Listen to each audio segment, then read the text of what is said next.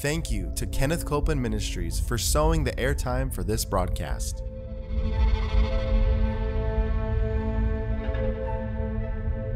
There's enough power in every sick room and in every hospital room to raise up that sick one. That may be describing you. Yes. You may be in a sick room. Yep. You may be in a hospital room. And I want to remind you, power is present. That power is there to do a work. Believe in what's present, not try to get something, but notice that He's already made it yours. It's present right where you're at. Say, I receive that power. I receive that power. I receive it right now. I receive it right From now. the top of my head The top of my to the head. soles of my feet. The soles of my feet.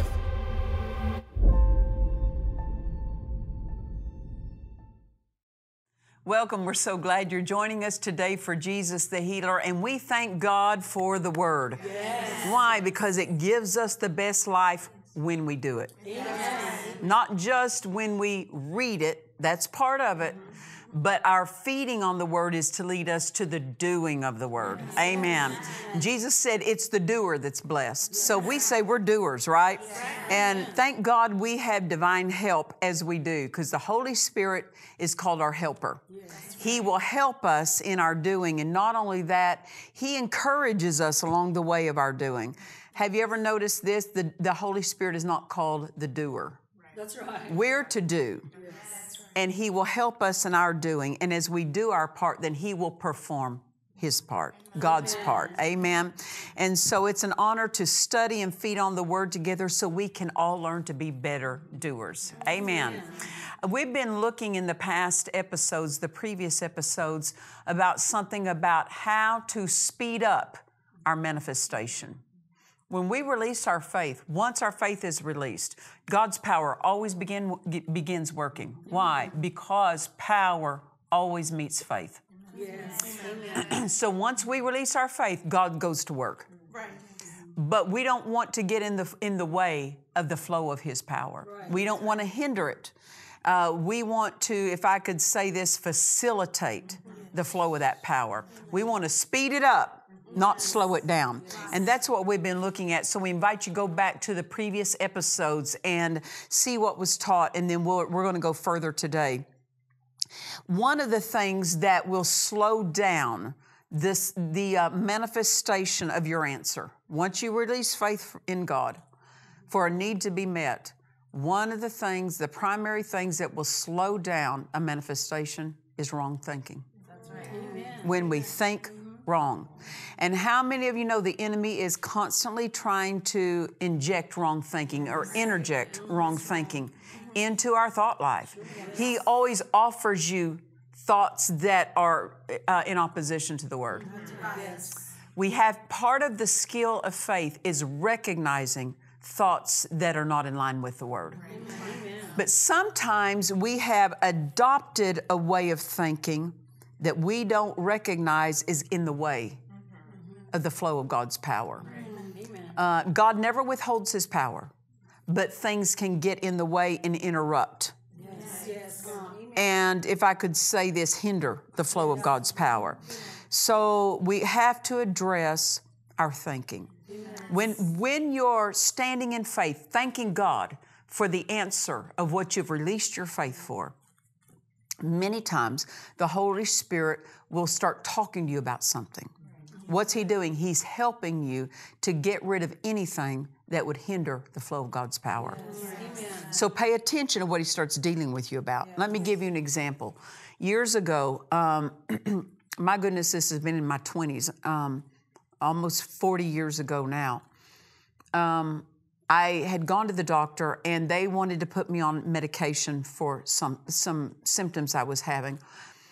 And as a young believer and really newer to the faith message, the healing message, I had the thought, if I go on medicine, that means I don't have faith.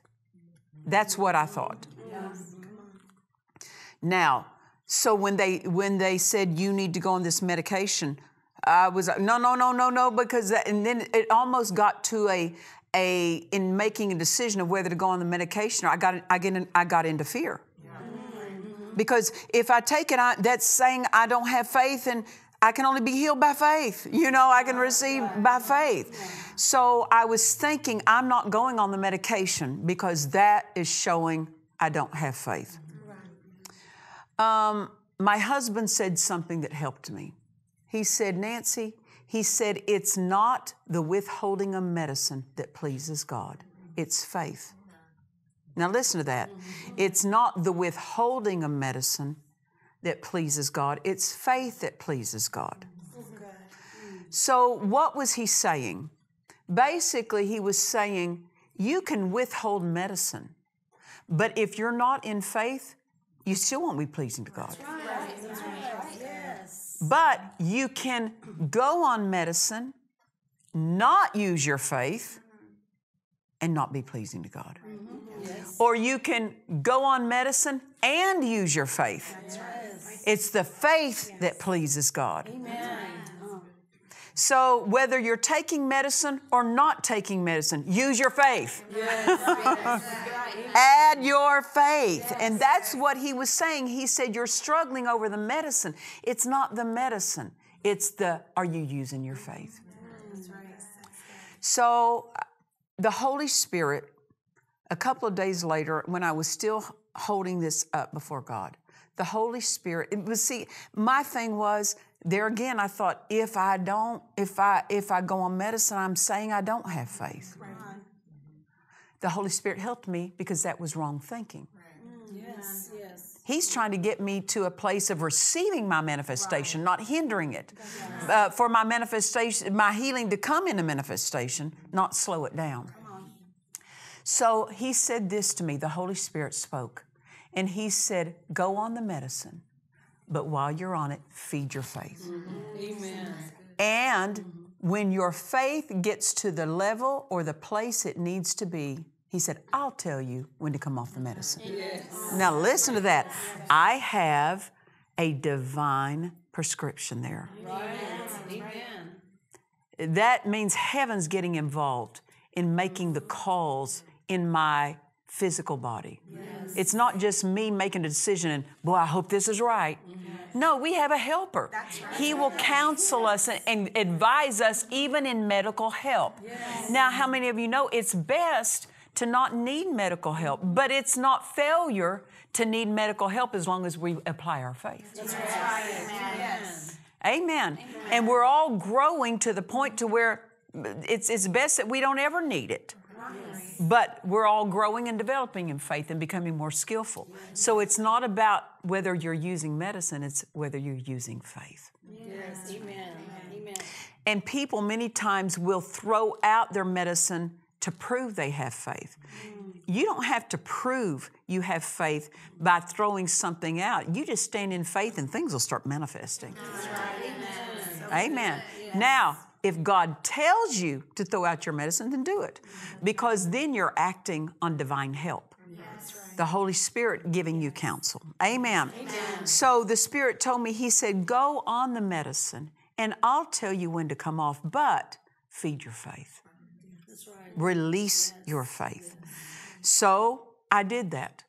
Every day there were certain scriptures on healing that I meditated on and fed on, and I put in my mouth. I released them out of my mouth. I took claim of them personally. Yes. Amen. I made them my personal possession by speaking them.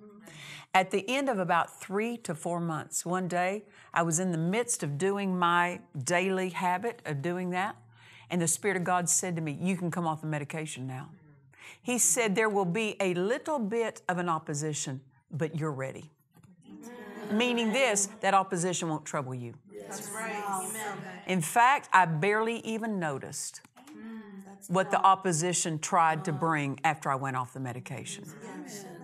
What's that mean? The Holy Spirit will help us to reach, if I could say this, receive our manifestation quicker if we'll cooperate with Him.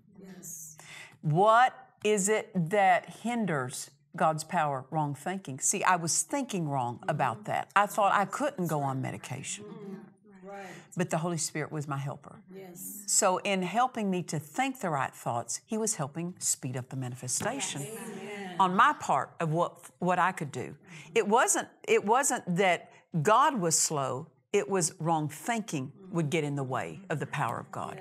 Now, I want to read to you something that Kenneth E. Hagin, now he was our spiritual father for decades, and he made this statement once. He said, realize that receiving the answer or the manifestation may depend on you. See, we think it's all up to God. Well, Jesus said, so be it done unto you according to your faith. So evidently we do have a part. We're not the ones who perform the miracle or the answer, but we do cooperate with the power that performs it, right? And so he goes on and he says this, the manifestation can come faster. Ah, I'm interested, right? The manifestation can come faster if the Word of God is strongly rooted in you. Then he quoted this, faith comes by hearing, and hearing by the Word of God. In other words, your faith is stronger if you have a lot of the Word in you. Yes. Then he said this, that's the reason I don't even pray or release my faith about some things for several days until I have examined the Word carefully on that subject. Now, notice, if you need healing, then focus on healing scriptures. Don't focus on Jesus' second coming scriptures. Right? Yes. Feed in line with your need. Yes. Don't just read randomly through the Bible and say, well, I'm feeding my faith. Well, you're going to have to feed it specifically in line with your need. That's right. Amen. That's what Dad Hagin said. When I have a need, I will take several days and I'll feed on the Word in that direction. That's right. What's he doing? He's making sure that he's filled with that Word. Right. Yes. Not just partially full, but overflowing. Why? Because when you're full, it's easier to cooperate with God. That's right. That's It said that Abraham was fully persuaded that God was able to perform Amen. what he said. Notice he wasn't partially persuaded. He was fully persuaded. Take time to get full of the Word. Then when you release that Word, it'll come out with great force. Yes. Amen. So he said, that's the reason I don't even pray about some things for several days until I have examined the Word carefully on the subject. Keep examining the Word. Then he said, keep meditating on it. That means think about it. Put it in your mouth, mutter it, think deeply into it. Let it roll around on the inside of you. Get it in your heart. Yes. Then he went on and said this, sometimes I have gone for days meditating on just one scripture. Notice this for us. It's not about how many verses or chapters we read. It's about how much we get in us. Yes. Amen. It's not about how much runs through our eye gates. It's how much gets in our hearts. So he said, sometimes I have gone for days meditating on just one scripture. After 3 or 4 days, I have found that faith was so strong in me, I could not doubt if I wanted to, because the Word had built something into me. Amen. Then he quoted John 15:7. If you abide in me, look at this, and my words abide in you. What's that mean? They're alive in you. They're living in you. They're fresh in you. Yes. You shall ask what you will, and it shall be done unto you. So you see, it's after the Word gets in you that you're able to pray and receive effectively. Amen. Amen. How we treat the Word, it matters. It matters to how quickly the power of God can manifest in our behalf. I want to read something that E.W. Kenyon writes. If you don't have any of his materials, my, they're rich. But he writes this in keeping with this subject. He said, our attitude toward the Word determines the place that God holds in our daily life. Not just the place God holds at a time of emergency, but in our daily life. Amen. He writes this, the Word should always be the Father speaking to us. That's how we're to see it.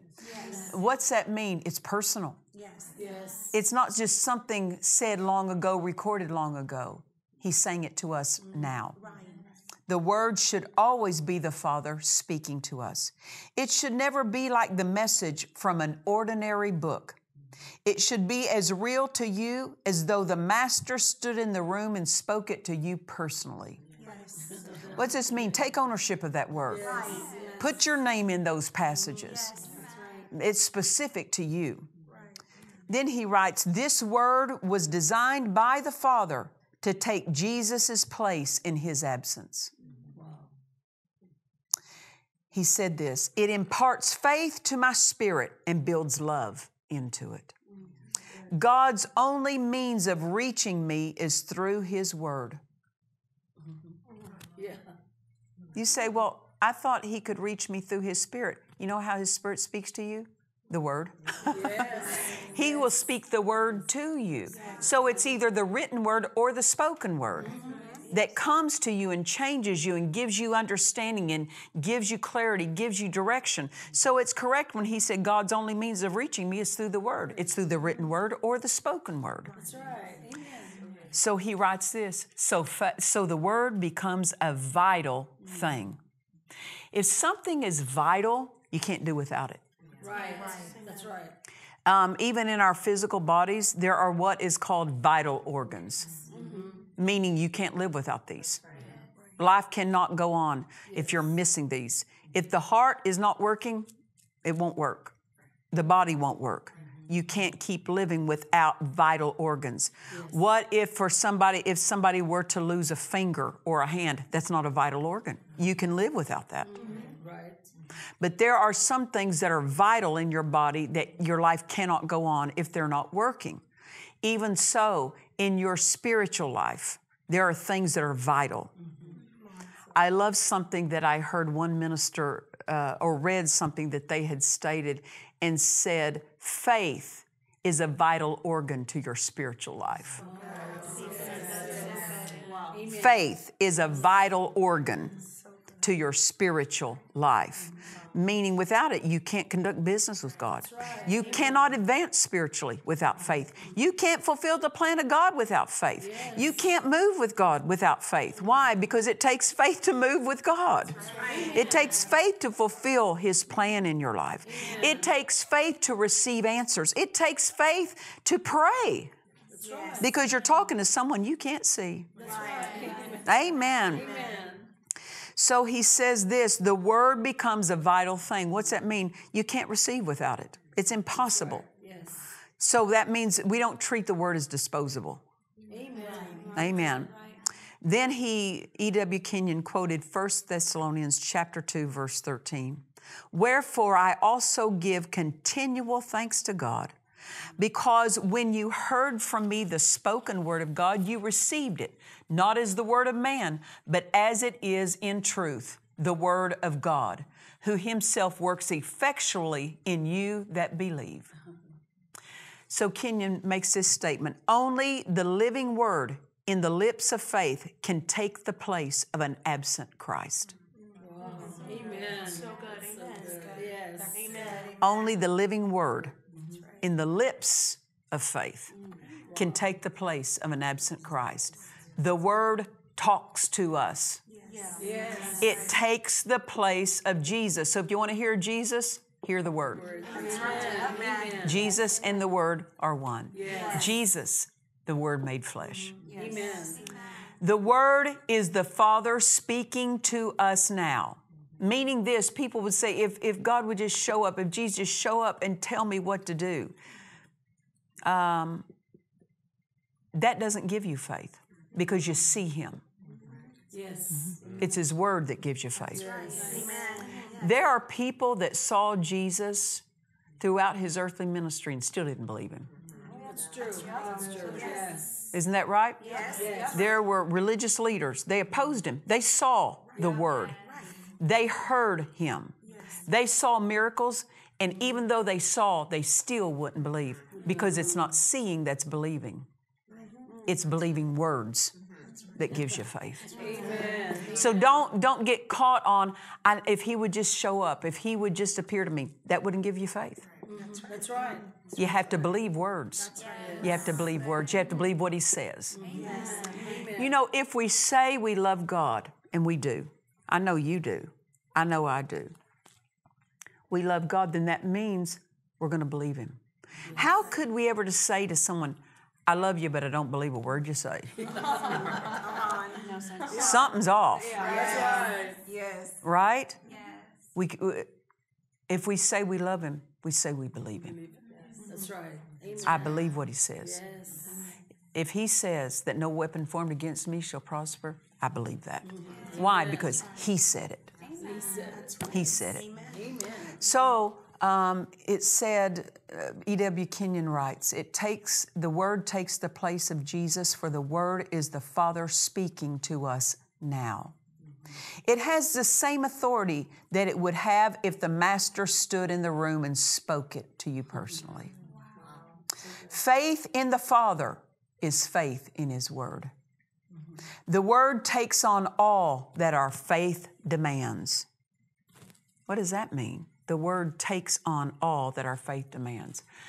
When you by faith call Him healer, He becomes healer to you. When you call Him provider, He becomes provider. You call Him answer giver, He's your answer giver. That's right. He becomes all you believe Him to be. Yes. Amen. You don't receive something just because He is that. You receive something because you believe He is that. Amen. Did you know He's the Savior of every man? Yes. Every man, but not every man calls Him Savior. That's right. That's right. So they go without what He is because they don't agree with Him. Amen. Did you know that He is the healer of every man, but not every man's healed? Right. That's right. Because some people don't believe in healing. I mean, some have been taught that God doesn't heal anymore. Well, He can only be to you what you believe Him to be. Yes. Amen.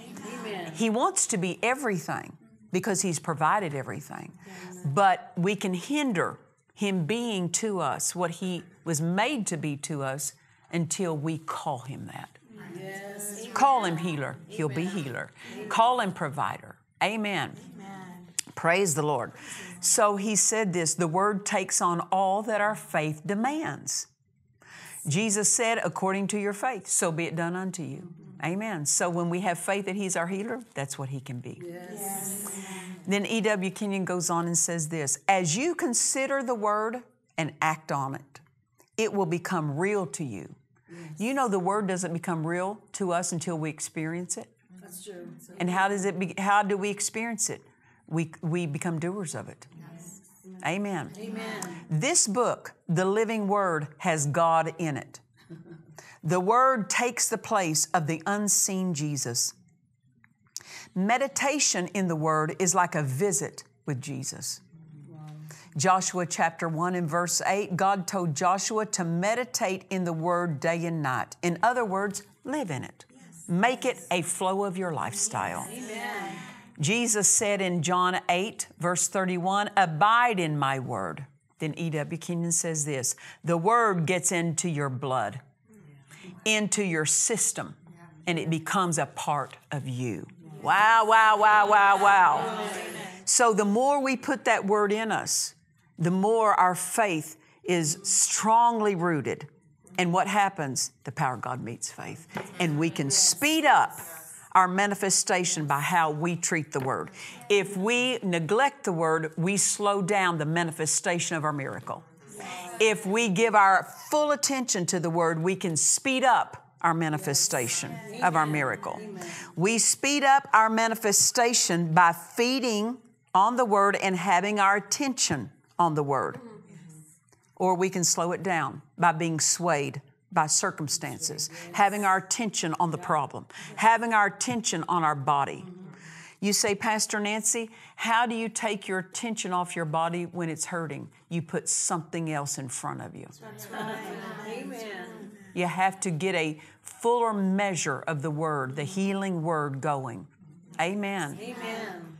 And you say, I know what I feel, but it doesn't change what I believe. That's right. That's it. That's it. Amen. You choose not to let what you feel change what you believe. You know, when those of us who have been taught healing, we believe we're healed. We are the healed. That's not what we're trying to get. That's who we are. We are the healed. Yes. We believed we were healed when there were no symptoms.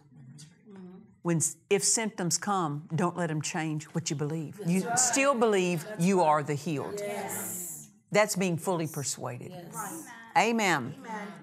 So if we put our attention on opposition, on circumstances, on symptoms, on feelings, we're not trying to not feel something. It's not up to us to get rid of feelings. It's up to us to not put our attention on them. Hold our attention on the Word, on the Word, on the Word. If there's a lot that we're feeling, then we have to have a lot of Word going in. Yes. Amen. Amen. Not only that, a lot of Word coming out. Hallelujah. Colossians chapter 3, verse 16 says this, let the word of Christ dwell in you richly. What's that mean? A great measure. So let there be a great measure of the word dwelling in you in all wisdom. In other words, fill up with the word. Yes. When you get full of the word, it just starts coming out. Yes. If we can know this, if we're not thinking to say the word, it's not overflowing yet. We need to fill up, because when this cup right here, if it was filled up with water and overflowing, I don't have to put any effort into it coming out. Yes. I just put an effort to filling it up, and it will automatically start flowing out. We can listen to our mouth and know how full we are. That's good. Is the word coming out, or is the problem coming out of our mouth? Well, we're going to keep going this direction, and thank God for the Word. It's helping us all. We're learning. Amen. We invite you to join us next time, and until next time, remember this: Jesus is the healer. God bless you. To watch or listen to today's message and other messages by Nancy Dufresne, visit DufresneMinistries.org. When God increases you, every arena of your life will increase. In this book, I Have a Supply by Nancy Dufresne, you will learn how rich and unending your supply is from God and how to make it a reality in your everyday life. Order this book now at DufresneMinistries.org. This is Pastor Nancy Dufresne inviting you to join us in Murrieta, California at World Harvest Church for our annual Holy Ghost meetings. The dates are January the 5th through the 10th. We're inviting everyone to go to our website at DufresneMinistries.org and register. We look forward to seeing you there. God bless you. In this classic book by Nancy Dufresne, The Healer Divine, we are presented with a study of the healings of Jesus. Your faith will be stirred to believe and act as the healed God has already made you to be. Order this book now at DufresneMinistries.org.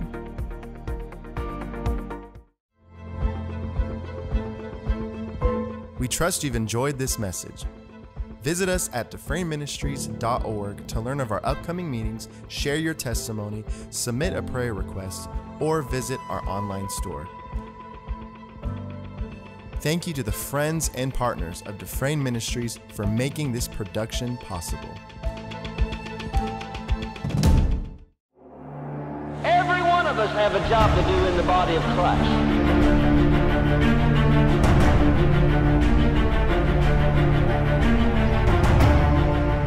It's a new day of stepping into places in the Spirit that will bring us into a greater flow. You ain't called for anything else but to help people. A fresh momentum that hits a stride. What is the job of the body of Christ? It's to set people free, get people healed, get people saved. Can you say amen? Hitting a stride in the spirit realm, in healing, and in gifts of healings.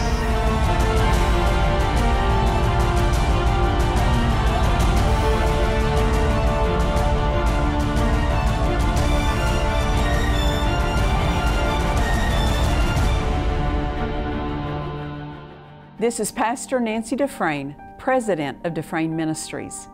I want to extend an invitation to you to become a partner with Dufresne Ministries today. The vision of Dufresne Ministries is to move with the Word and the Spirit as we bring the message of faith and God's healing power to this generation. Partnership is a two-way street.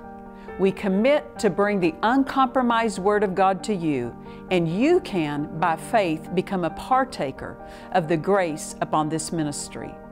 Then our partners bring their prayer and support.